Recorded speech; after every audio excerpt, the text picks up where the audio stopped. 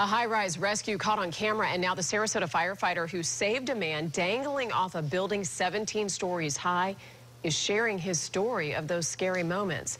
News Channel 8's John Rogers joins us now live in Sarasota to tell us about all of it. And John, I mean, this is the kind of situation that would rattle almost anybody. Oh, yeah, the firefighter told me, Jen, that he was nervous. His heart was racing, but there was a man dangling there, and he was in danger, and it was his job to save him. On Sunday morning, a dangerous high-rise emergency unfolded at this construction site. Way up there, 17 stories high, a scaffolding platform broke off its wires and was dangling, and a man was trapped.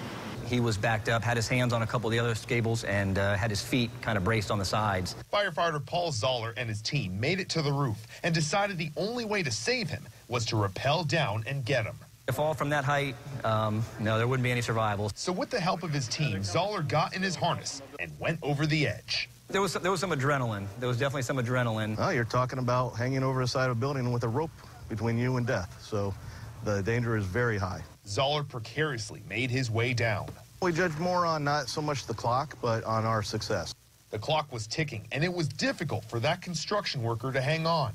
Soon enough, Zoller arrived and was able to carry him up. The cables are specifically designed to hold a lot of weight. One cord on its own can hoist a car.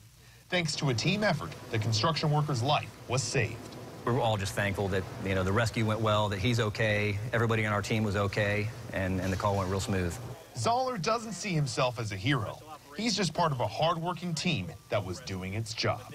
It's a team effort and team rescue. These sorts of calls are very rare, but firefighters frequently train for these because, as this showed, an emergency can pop up at any time. In Sarasota, John Rogers, News Channel 8.